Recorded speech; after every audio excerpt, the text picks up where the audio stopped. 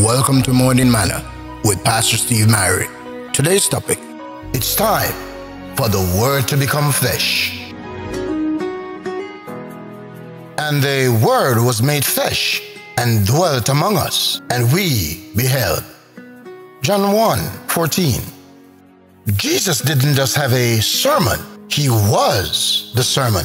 He didn't just talk about love, he fed the hungry, ministered to the sick, and lifted the fallen.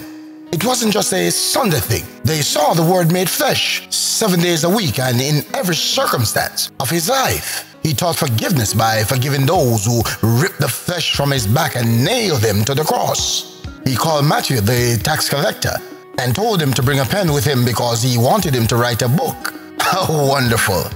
The fact that John's net was empty and his business was failing didn't mean a thing to Jesus. For with him, every loser is a potential winner. They all got the same instructions. Follow me. Talk about spiritual warfare. 1/4 of his ministry was spent confronting the enemy. He prayed before dawn and often all night. Think of it. He did it, but we don't.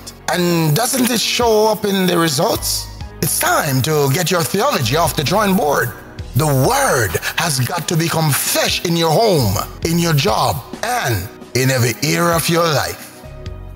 The thought for today: it's a show me out there world, and they don't want to see you. They want to see Jesus.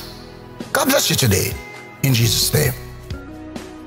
Please remember to like and subscribe to my page on YouTube. Your support is much appreciated. Waymaker, miracle worker, promise keeper, light in the darkness.